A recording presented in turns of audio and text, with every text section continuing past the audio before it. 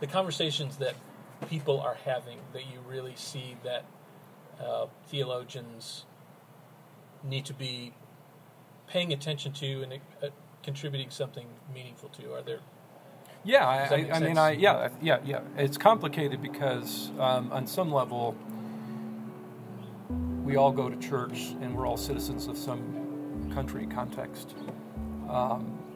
So I hope ministers can help individuals to see, not just politically, because our job is not to, government won't like that, is to get up and preach politic or political theory, but hopefully we can see what's going on in the world, right, and then talk about what it means to be theologically a member of the kingdom of God, while also living in the world in which some of those distinctions maybe sometimes are overstated.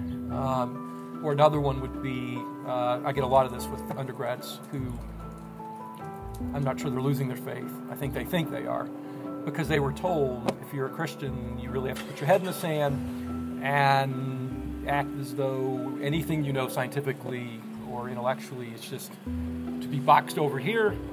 But I think hopefully what theology does is to say, if God is the creator and sustainer of the universe, then anything in the world that is related to God is subject to theological reflection.